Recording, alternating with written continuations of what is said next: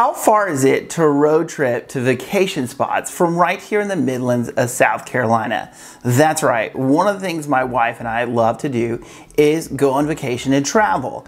And I'm not talking about hopping on a plane and heading out. Well, yes, we love to do that. We also love those road trips, getting on the road and driving somewhere within a day. And so that's why in this video, I'm going to tell you how far it is from the Midlands of South Carolina to a lot of our favorite places. Everywhere from Panama City to Nashville, Tennessee, up to Washington, D.C., to the beaches of the Carolinas, you name it. So let's get started.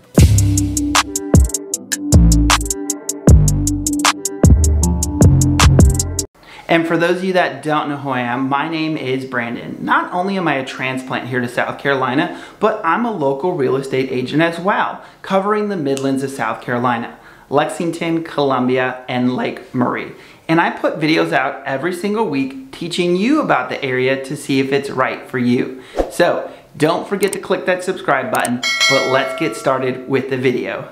All right, so as I said, my wife and I love to take road trip places, and all these are places that we have actually driven to. And the last two will kind of be bonuses because it's not something I would recommend doing in a day drive, but we did it, so I'm still gonna throw it in there.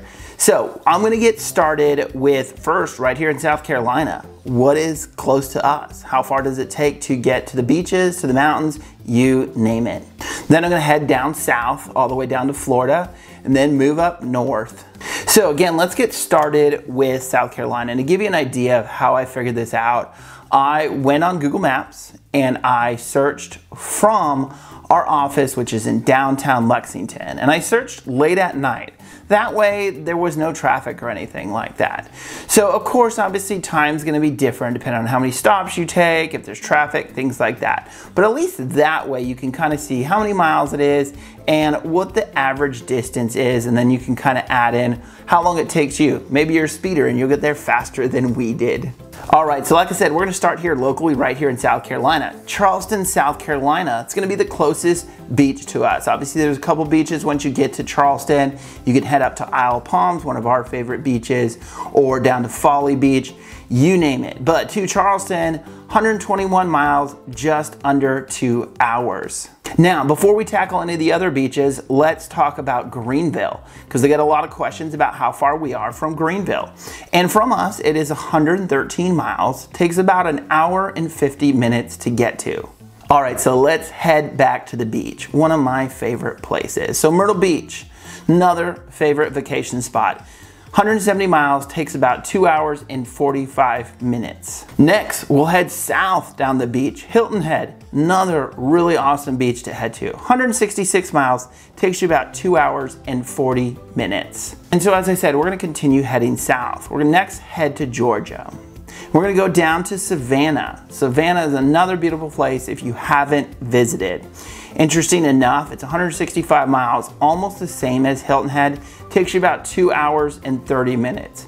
They're right around the corner from each other. However, Hilton Head, you kind of got to cut in a little ways to get actually down to Hilton Head off the main road. Savannah is kind of more of a straight shot. Next is Atlanta, and one of the reasons we've driven to Atlanta a lot is the airport in Atlanta. We could get cheap direct flights back to California to visit family out of Atlanta. 199 miles, takes 2 hours and 50 minutes. Yes, there are closer airports, and I'll do another entire video about local airports, but it is something we've done a couple times. Sorry, technical difficulties with the new backdrop if you didn't notice the change. All right, so now we're gonna continue moving south to Florida. So one of the first places that you hit when you hit Florida is gonna be St. Augustine Beach. Apparently from The Bachelor or The Bachelorette, I don't know, you'd have to ask my wife on that one. And that is gonna be 329 miles, takes about 4 hours and 50 minutes to get there. Next is gonna be Orlando, which is gonna be 436 miles, takes about 6 hours and 10 minutes to get there. As we keep going down south, we're gonna end at Fort Lauderdale. 621 miles, 8 hours and 30 minutes. Last time we had down there was to catch a cruise out of Fort Lauderdale. Now, let's head up to the Panhandle. One of our favorite beaches, Panama City Beach, Destin Beach. That's gonna be approximately 500 miles. Takes you about 7 hours and 30 minutes to get there. All right, so staying down south, the next place we're going to talk about is New Orleans. 663 miles, takes you about 9 hours and 15 minutes to get there. All right, now that we've gone south, it's time to head north, and we're actually going to start with our neighbor in the Carolinas, North Carolina. So the first destination we're going to talk about is Charlotte. 110 miles away, about an hour and 40 minutes. Again, another airport right there in Charlotte. Next, we're going to talk about Asheville. Cool little town if you've never been there. 168 miles away, takes you about 2 hours and 30 minutes to get to. And wrapping up North Carolina, the Outer Banks. Paradise on Earth. Yes, while the show was primarily filmed in South Carolina, Outer Banks is a cool little spot if you've never been there. 417 miles away, takes you about 6 hours and 7 minutes. All right, as we continue with the north journey, we head a little west to Tennessee. First, we're going to talk about Pigeon Forward in Gatlinburg. Another great place to visit if you haven't been. It's going to be about 252 miles away. Takes you about 4 hours and 3 minutes to get to there. And finishing up in Tennessee, another place I like to call Southern Vegas, Nashville, Tennessee. About 450 miles away. Takes you about 6 hours and 20 minutes to get there. All right, as we continue to trek up north, Washington, D.C.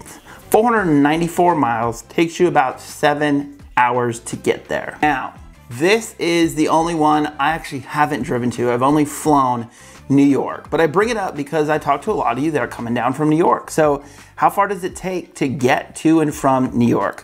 What it tells me is 719 miles, which says it takes about 10 hours and 30 minutes. All of you that have driven it know, of course, with stops, rest, gas, food, takes a bit longer than that, but at least now you know. And the bonus ones, these are ones we have driven to. Again, I do not recommend because they were long drives. First, the Ozarks in Missouri. Yes, of course, if you've watched the series, it's like, hey, let's go check this place out. So we went there one Christmas, cool little spot. Definitely is a summer tourist town, not as many people in the winter, but still a cool little spot. 948 miles away, says it takes 13 hours and 30 minutes. I know it took us longer than that, obviously with kids in the car, stops, things like that. And the last one, and the most adventurous trip we have driven outside of driving across the country a couple times, to Austin, Texas. Yes, we drove it in one day, 1,121 miles. 16 hours is what it says, but I know it took over 20 hours when we actually drove it. So again, right here in the Midlands of South Carolina, there's tons of things to do, but if you're like us and you love to travel, now you know all the places that you can hop in your car and drive to in a day. There are plenty of others out there, don't get me wrong. We continue to explore and travel, but I wanted to hit the ones that we have already hit, we have already done, so I can tell you that I've done it too, so can you. It's something that we've done. There's only one phone call that you need to make. In Columbia, Brandon Garon is a real estate agent dedicated to helping families relocating to South Carolina. Contact the agent I trust in Lexington and all of the Midlands, Brandon Garon, and visit him online at brandongaron.com.